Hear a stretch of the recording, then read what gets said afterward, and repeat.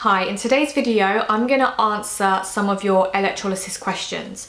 There's loads of questions that people comment on my videos. I may have answered some of them in previous videos, but you might have missed it. So I've clicked on the video that's called "Is electrolysis really permanent?" It's just a short video that I filmed answering that question. So I'm in the comment section, I'm going to scroll through and let's see what questions we've got. Someone said, "I have neck and chin hairs that are lengthy and have not been plucked or waxed in a very long time. What phase would you say those hairs are in?" I wouldn't know what stage the hair is in unless I take the hair out and I look at the root. Should I trim them to stimulate growth since I'll be going into my first electrolysis on Friday? You don't have to trim the hair. So someone said, "Where did you go to get your sessions done?" So I was getting my sessions done by my colleague. I've left that salon now and she is not a beauty therapist anymore. What I'm planning on doing is trying out different salons and filming almost a review. If I find good salons where I'm happy with their electrolysis, I will recommend on here if I get their permission.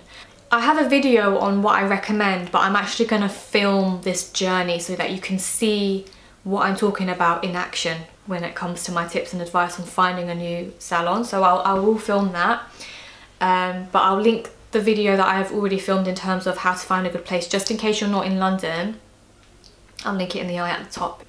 Someone said, "It seems like I have even more hair after electrolysis. Is this possible?" No, it is impossible for electrolysis to stimulate more hair growth. So if you have noticed more hair growth after electrolysis, it was either done incorrectly or it was something else that has caused it. And I'm also very sorry to hear that you do have more hair growth after it and that you've experienced this, because I know how awful it is to try something like when I tried laser and then noticed more hair growth. It's just the worst thing. But yeah, it is impossible for electrolysis to cause that. Someone said, "Do you recommend this at 15? I'm starting to grow hair on my chin. They are light but noticeable, but they do bother me. I want to get this treatment done early so I won't have to worry about it anymore. Do you think I should wait until I am done fully growing?" I personally don't recommend that you get it done until you're 18. And that's because at the age of 15, your hormones may not be completely stable.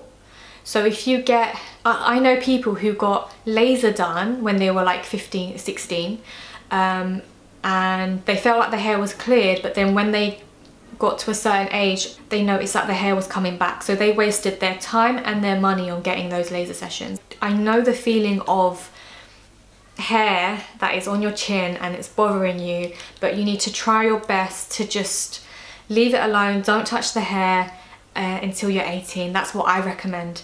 Are there ever cases where it works with just one treatment? There are cases where you see results with just one treatment, but in terms of getting your final end result, no.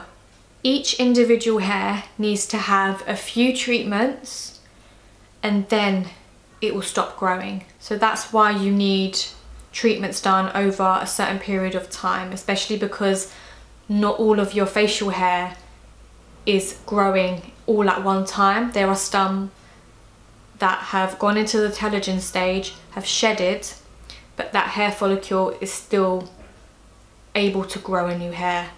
It's almost like some hair follicles are active and some hair follicles are asleep. And that's why you need treatments over a period of time, and you're not going to get your final result just with one treatment. Someone said, "Can I pluck or thread my eyebrows if I'm doing electrolysis on my chin and moustache?" If you're getting electrolysis done here and here, but you're threading here, it's not going to affect it. You're just not allowed to remove the hair where you're getting electrolysis done, like in that area. Okay, I'm gonna answer the last question on this video, which is, are scars caused from electrolysis also permanent? So for those of you who don't know, scarring and pigmentation is a risk that comes with electrolysis. It's a very, very small risk. It happens if the treatment is not done properly, or if the aftercare isn't followed properly, or it could just be because you're prone to scarring. But if you have experienced scarring from electrolysis, it may or may not be permanent. Scarring can take up to 2 years to heal. So you might have scarring from electrolysis, but in 2 years time it will just, your skin will repair that scar and it will heal.